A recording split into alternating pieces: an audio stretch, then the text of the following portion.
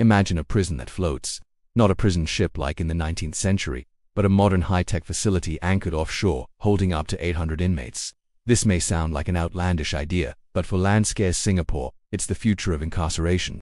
On July 26, 2023, the nation awarded a contract for the world's first floating prison, set to be completed by 2028. But what makes this prison unique, and why is Singapore taking this big leap?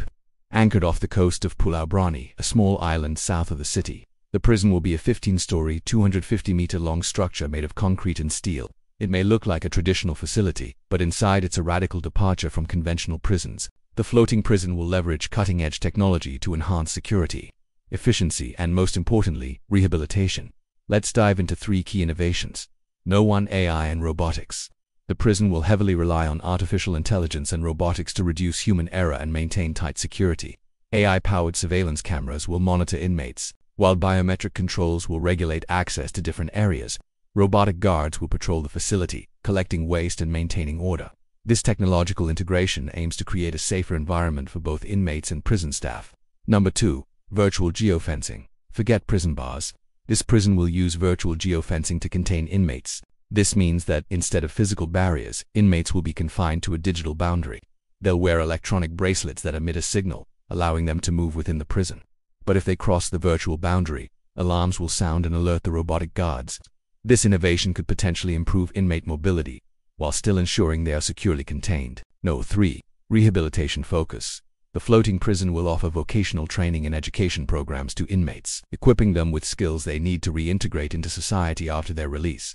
This focus on rehabilitation is key to reducing recidivism, which is the tendency of a person to commit crimes again after being released from prison. By providing inmates with the tools and skills to succeed, Singapore hopes to lower the rate of repeat offenders.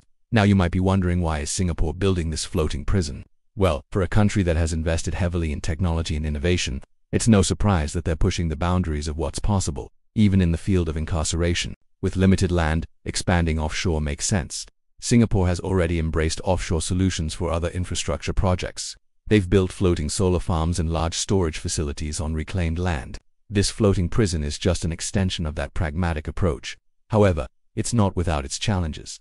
Building and maintaining a high-tech prison will require significant investment. And as with any innovative project, there are potential risks. Human rights groups may scrutinize the prison's offshore detention, citing concerns about isolation and limited access for families and lawyers. Additionally, the floating prison's success may be difficult to replicate, especially for countries without Singapore's maritime capabilities and technological expertise. Despite these challenges, Singapore's floating prison could become a model for other coastal nations, just as the city-state has influenced global urban planning with its sustainable and innovative approach to housing and transportation. So what do you think? Would you support a floating prison in your country? Let us know in the comments.